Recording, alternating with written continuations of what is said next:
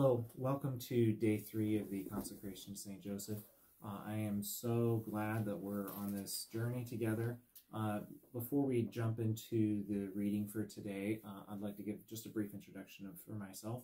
My name is Evan Smith. I've been a parishioner at St. Joseph since the middle of 2019. I've been attending those since the fall of 2018.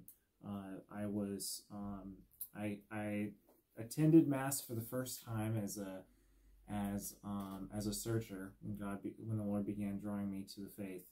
So I'm very grateful to be here at this parish with all of you and doing this consecration together. So we'll begin the reading for day 3, Spouse of the Mother of God. On March 19th, the Church celebrates the solemnity of St. Joseph, but we do so by reference to his being the spouse of the Blessed Virgin Mary. In fact, St. Joseph's whole life is defined by his relation to others. He's the earthly father of Jesus and the husband of Mary. The feast day celebrates his fidelity and courage in fulfilling his obligations to each of them. Where some broadcast their own virtue from the rooftops via social media, St. Joseph is more of a Nike man. He just does it. He is a great counter-witness to the modern obsessions with autonomy. St. Joseph is the quiet man of action, and his actions are oriented to the will of God. Whatever vision he may have had of his life was radically altered that night when the angel appeared to him in a dream. And from Matthew chapter 1, Joseph, son of David, do not be afraid to take Mary into your home, for it is through the Holy Spirit that this child has been conceived in her. She will bear a son, and you are to name him Jesus, because he will save his people from their sins. Matthew chapter 1, verses 20 through 21. After this vision, we are told that when Joseph woke up, he did what the angel told him.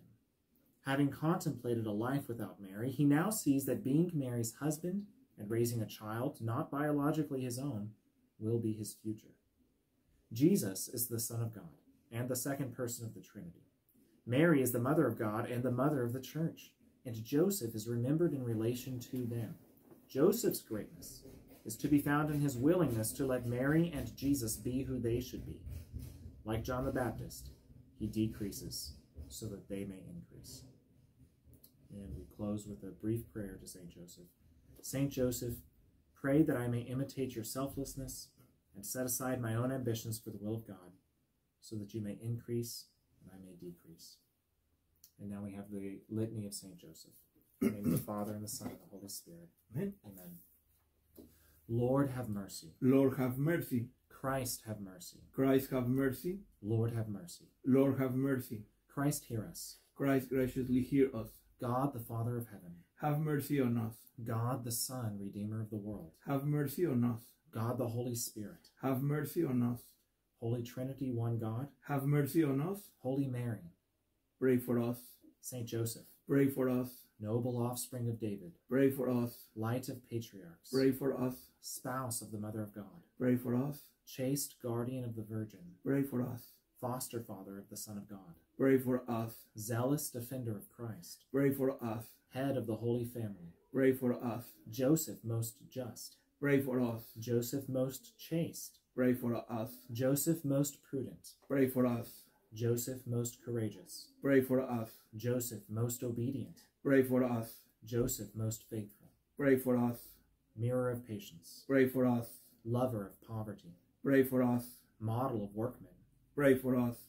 Glory of the domestic life. Pray for us. Guardian of virgins. Pray for us. Pillar of families. Pray for us. Comfort of the afflicted. Pray for us. Hope of the sick.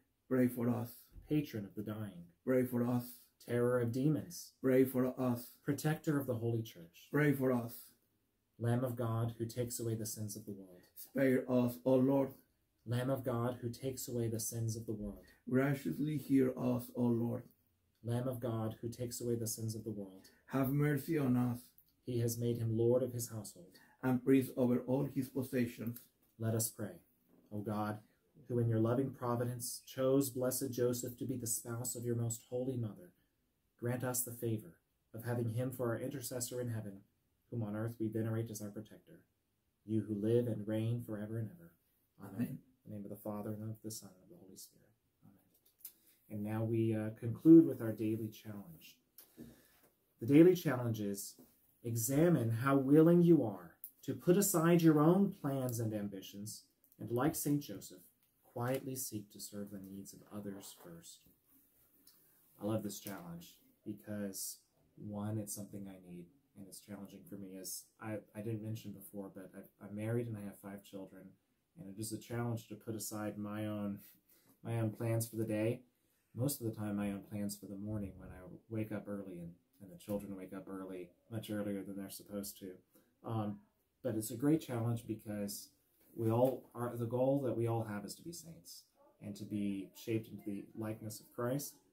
And this challenge reminds us that every time we put aside our own plans to serve others, we're allowing the Holy Spirit to get us one step closer to that sanctity. So I hope the Holy Spirit works in all of us today in examining ourselves and serving others. And we will see you all tomorrow. God bless.